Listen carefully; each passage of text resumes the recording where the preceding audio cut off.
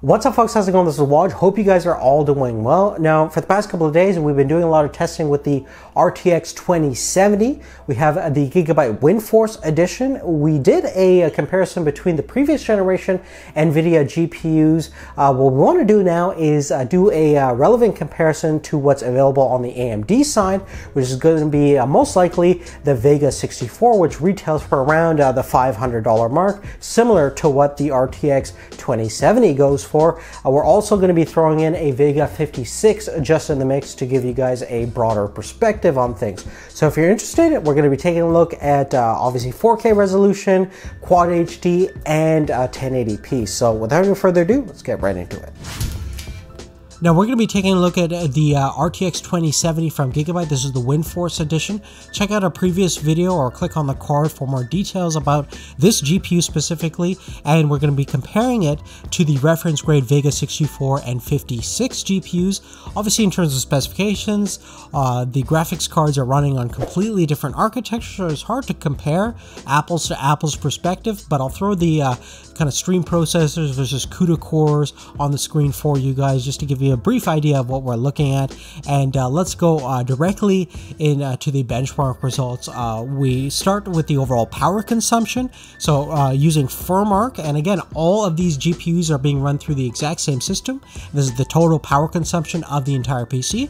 So we're looking at 317 watts, which is below the Vega 64 at 346 watts, and not as power efficient as the Vega 56, the less powerful card, at 289 watts. In terms of time SPI, this is pretty much where the RTX 2070 really shines. We get over 8,800 points versus 7,200 points on our Vega 64 and 6,200 points on our Vega 56 respectively. Now, synthetic benchmarks are not going to always deliver real-world gaming performance, so let's get right into those real-world benchmarks. We're going to be taking a look at a couple of different titles at 3 different resolutions, including standard HD, standard Quad HD resolution, as well as the standard Ultra HD resolution of 3840 by 2160p. So if you're interested, let's get right into those benchmarks.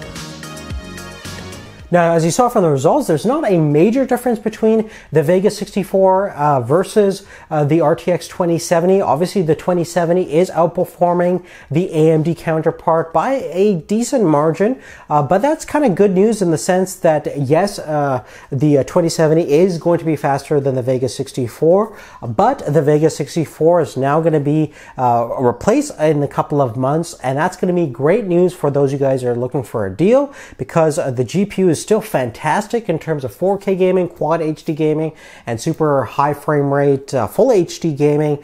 So if you guys are interested in a new GPU and have been waiting for the past couple of years, definitely going to be some good value propositions coming out with some used Vega GPUs, or even some heavily discounted Vega GPUs, which wasn't the case when they first launched, which is kind of ironic. But the RTX 2070, for the most part, is outperforming them, and it's going to be interesting to see how the new NVIDIA lineup of GPUs are going to compare when AMD launches their new series, hopefully in the next couple of months. So definitely stay tuned for the channel for an updated comparison.